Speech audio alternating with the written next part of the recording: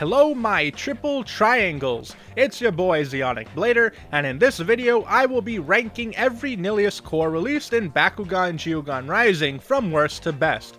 I will be ranking them by their competitive viability in the Bakugan Pro TCG.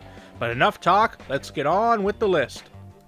Number 6. Aquos Nillious Core.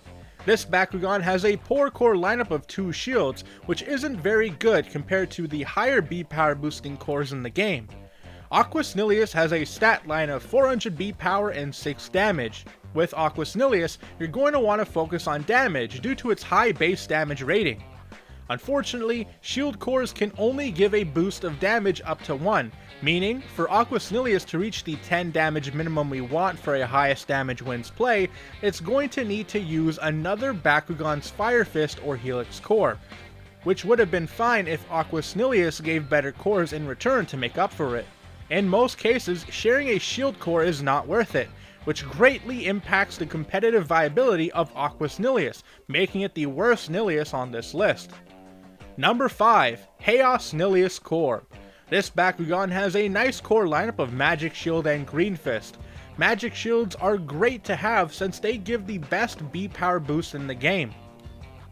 Chaos Nillious has a stat line of 600 B power and 6 damage with a reroll effect allowing you to attempt another roll once per turn for free. With Chaos Nillious, you're going to want to focus on damage due to its high base damage. You are going to want to use another Bakugan's Helix core or Fire Fist to reach the 10 damage minimum we want for a highest damage wins play. However, unlike with its Aquos counterpart, Chaos Nillious is worth the core share since in return it brings in a magic shield it does not need to use, making Chaos Nillious better. Number 4. Darkest Nillious Core. This Bakugan has a poor core lineup of Shield and Green Fist. Both cores known for giving middling amounts of B power or damage boost respectively. Luckily, Darkest Nillious has a stat line of 300 B power and 8 damage with a reroll effect. That 8 damage is so high that even when on the plus 3 damage boosting Green Fist, it reaches a nice 11 damage, which is great for a highest damage wins play. It is a shame that Darkest Nillious doesn't have better damage boosting cores since its base damage gives it a lot of potential.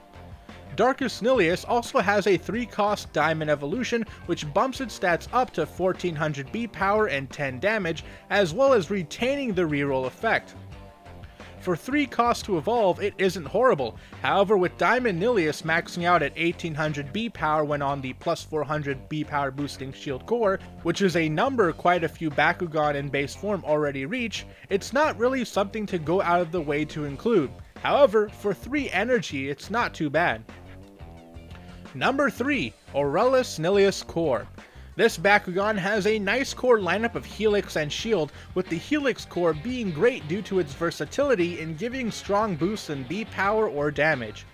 Aurelius Nillious has a stat line of 500 B power and 2 damage, with the effect of gaining 5 damage when on a Helix core, or 600 B power when on a Shield core. Unfortunately, Shield cores don't have a plus 400 boost for Aurelius Bakugan, meaning Aurelius Nillious is forced to use the plus 300 B power boosting Shield core, making it only reach 1400 B power, which is too low to be competitive in the Geogan Rising format. So, it's best to use Aurelius Nillious for damage, since when on the minus 200 B power plus 5 damage Helix core, with the plus 6 damage effect boost, Aurelius Nillious is at 13 damage, which is great for a highest damage wins play. Number 2. Pyrus Nillious Core. This Bakugan has an amazing core lineup of 2 Helix cores. It's always great to have 2 strong Helix cores, especially when the Bakugan benefits from both of them. Pyrus Nillious has a stat line of 500 B power and 6 damage.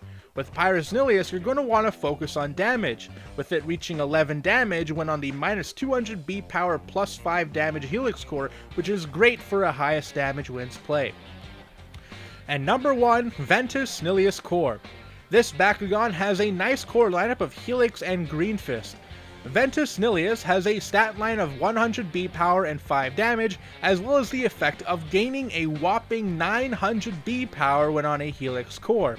Ventus Nillious is a meta-shifting Bakugan, One of the reasons why the 1450 B power stat that was once king in the Armored Alliance format became outclassed in Geogan Rising. When on the plus 600 B power minus 3 damage Helix core, Ventus Nillious reaches a great 1600 B power, while still being able to deal 2 damage, making it not only the best Nillious in this list, but also one of the best Bakugan in the format. Well, this has been Zeonic Blader with my worst to best of the Geogan Rising Nillious cores. What do you think? Do you agree or disagree? Let me know in the comment section below, and be sure to let me know your favorite Nillious core released in Bakugan Geogan Rising. Also, be sure to hit the like button, or don't. I'm not the boss of you, but make sure to subscribe and hit the notification bell so you get updated whenever I upload. Until next time, see ya!